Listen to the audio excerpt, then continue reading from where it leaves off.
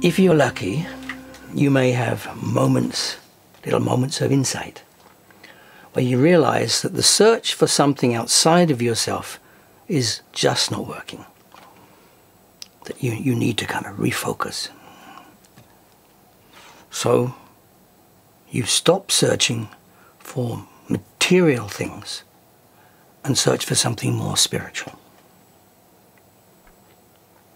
Well, surely this is the answer. To let go of your attachment to the material world and instead attach to a much, much higher goal. Right? Surely. But here is the problem. You're still attaching. The goal may have changed, but your means to achieving it has not. You're still a victim of the need to be better, to succeed, and to be free from suffering.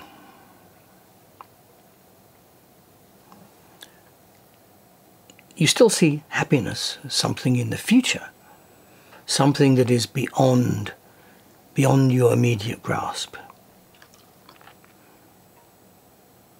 So your mind and your body, emotionally, reacts, as it always has, frustrated and anxious that your happiness is still out of reach. So, what if you decide to make the act of searching your source of happiness, rather than waiting for the happiness at the end of your search? Make the act of searching the source of your happiness.